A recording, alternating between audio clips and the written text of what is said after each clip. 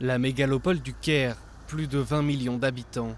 Avant la révolution de 2011, des dizaines de villes nouvelles sont sorties de terre autour de la capitale égyptienne. Mais pour beaucoup, y habiter est beaucoup trop cher, comme pour Galal qui, à 24 ans, vit encore chez ses parents. Quoi que je fasse, malgré tous mes efforts, même si je continue à travailler et que j'économise pendant très longtemps, je ne pourrai jamais acheter un appartement.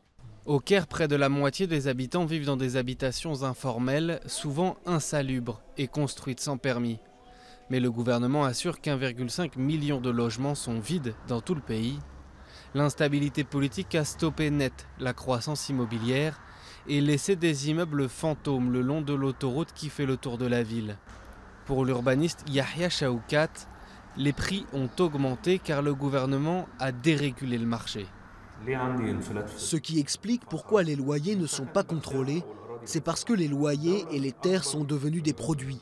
Et l'État est le plus grand propriétaire de terres en Égypte. Toutes leurs politiques soutiennent l'accroissement des bénéfices et des revenus des ventes de terres. Le gouvernement égyptien assure mettre à disposition des plus pauvres des logements vides grâce à un revenu plafond.